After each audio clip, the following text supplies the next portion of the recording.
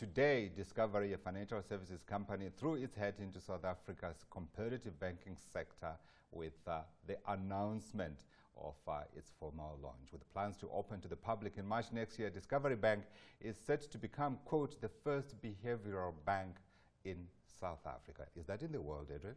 I think it is in the world. It could be in the world. He is here. Adrian Gore is the CEO of Discovery. Thanks for coming through, Adrian. Just explain again what you're doing today, because I know we've been speaking about this impending day for quite a while. And I think, you know, us in the media, we say we want to talk to you guys when there is news. But this one, we're happy to track because, as you know, we all want competition within this banking sector. What did you do today? Well, today in effect, we launched the bank. Right. It's full value proposition. We'll be open for testing, so it's kind of a beta launch, which means the entire proposition is out there.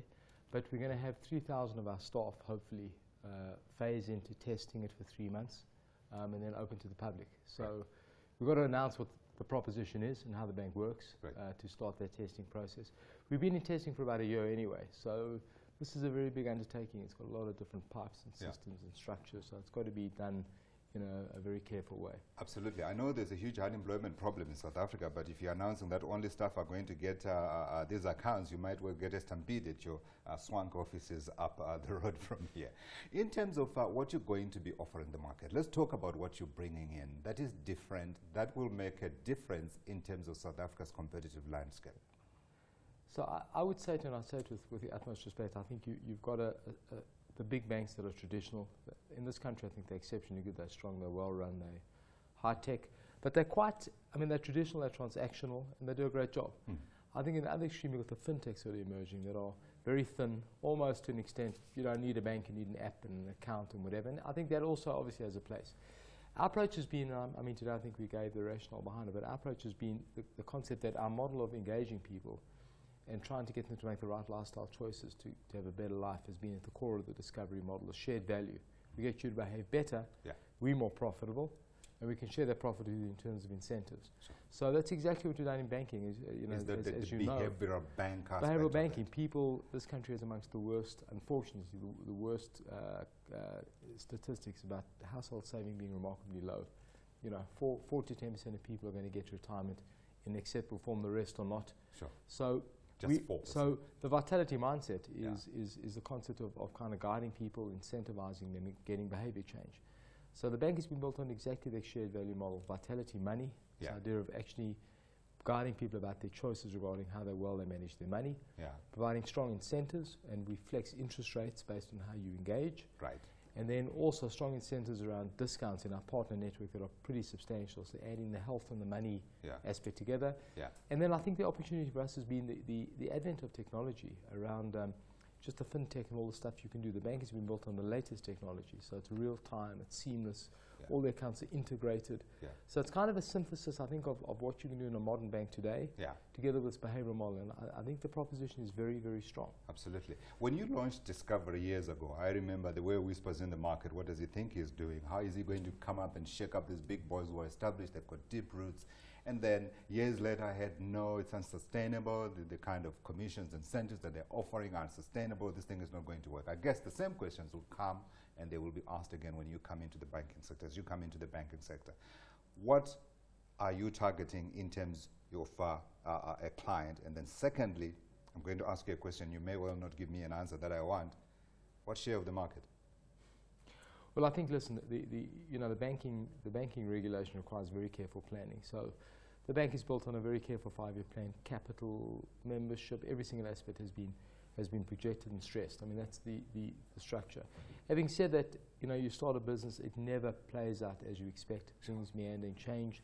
I mean, I've learned in building a proper institutional business, you need 5 years. It takes you 5 years to get to scale, and you've got to do things slowly and carefully and properly with the right capital. So that's in fact kind of what we're doing. In terms of market share, I mean, we have a natural market of the Discovery covered community, which is about 2 million adults, and it's a very, very, how can I say, it's the performance of the Discovery card illustrated to us how well that sector banks and their kind of behaviors. So we're using that as an obvious platform. But if you can penetrate that Discovery community well, I think the prospects for the bank are very, very good. So I mean, we've done a lot of analysis. We haven't divulged market shares as you've suggested, But it's a big market. So Yeah. the bank market is not a small market. If we get a reasonable market share, we can build a reasonable sized bank. The Discovery card got to over 10% of the the market. Of the market in terms of the credit card book. Over how many years? Over in its first 5 years, I think, first 7 Sure. years. But I mean, that's a lot easier to do. You know, credit card is different to a full-scale bank where people have to change bank accounts. Yeah. So this is not a simple thing. It will take us time. But I must say, I think today we felt it came together better than we expected. I think the Discovery shared value model just clicked in well. Are you slightly uneasy about coming back and taking on your former parent? First round? No, I mean, listen, I think we had a JV. This is direct competition, isn't it? Yeah, listen, we had a JV with them on the Discovery card for a while. Yes. They're a remarkably strong bank. They're well run. They are hugely powerful competitors. But the reality is, over the extraction of the Discovery card out of first round, all the competitive issues have been aired. Yeah. There's very good feeling, very good faith. But they're fierce competitors, and I think they're remarkably good. Yeah. That's how it is. Absolutely. So I wanted to talk a little bit about the kind of person that you are after. So I'll ask it in a simplistic manner. Are you a bank for rich people only? No. In fact, I think I don't think the opposite. I think that people that manage their money well will do well with us. So I think people the that reality manage their I money think that well. people do manage their money well, and therefore upper income segments that manage their money well will do well with us. But in fact, quite the opposite. You know, the vitality structure in health has been about making people healthier. Yeah. So ironically, if you're sick, you can get better value out of it because we're trying to guide you to get your health better. Sure. And we've learned this around the world, around the fact that it's got to be agnostic to your state of health. That same set of principles has been built into Vitality Money. So this is not about people who are upper income. This is about no matter what your income level is, you can get to a high status by managing your money well. Yeah. Yeah. So the irony of it is, I would argue it will offer considerable value to people who are prepared to manage their money well regardless of the income level. Yeah. Yeah. And so it particularly isn't about that. Absolutely. And I think that's when you talk about the established banks, obviously one of the questions that people come up with is, are you going to be building branches like, these other guys have done, bricks and mortar, etc.? What will a Discovery Bank look like?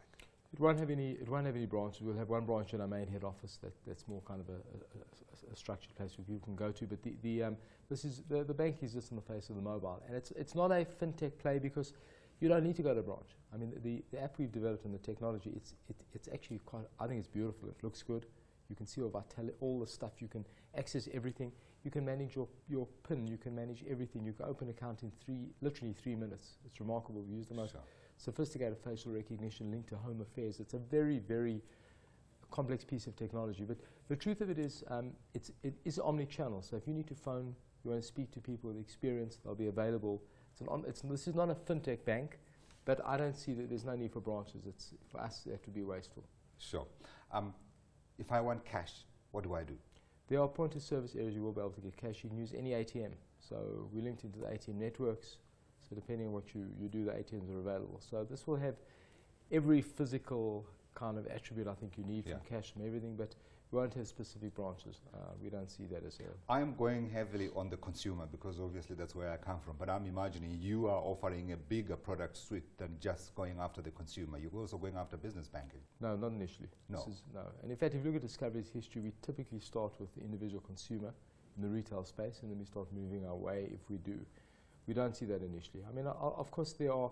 I think over time we see excitement in the small SMEs, our intermediaries, doctors. Now, there's a very good market I think we can add value to. But the initial offering that we launched today is about a retail offering to the individual consumer. Today is a symbolic day, of course, because you have formally launched the bank. So I wanted to look at what your share price did. I see it's up 1.5%. But of course, I think when we look over the years, Discovery's graph is something like, I was going to say Herr Hitler, but no, that's not appropriate. But certainly we'll be shooting upwards. Sorry, Adrian, in terms of the offering that you are going to be bringing to the market, how will you ensure that you're not charging the same interest rates that are being charged by the other guys? You have been very focused in terms of innovation. What are you bringing that we should look forward to?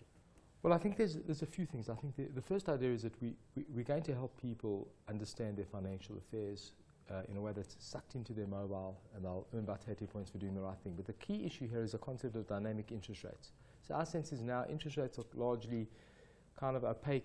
You get a rate of interest, you don't control it, you don't see it. The concept here is that as you manage your Vitality money status, as you manage your money, your rate of, you get a dynamic borrowing rate, that rate will come down 1% per status that you go up, and in fact will go up 50 basis points on savings. Wow. So the idea is you will see kind of the variability of the interest rates as you manage your money. That's the core idea behind the program. So our sense of it is that it's kind of democratizing interest rates, it's making them transparent, you control them, you see them, it's fair.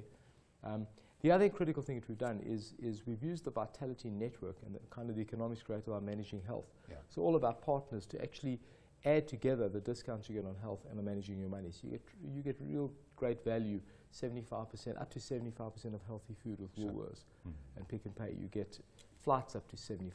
You get, you know, so we're really taking that Vitality chassis and really leveraging it when you add together the economics coming out of both managing your health, your mortality, and managing your money. Absolutely. Adrian, thank you for your time today.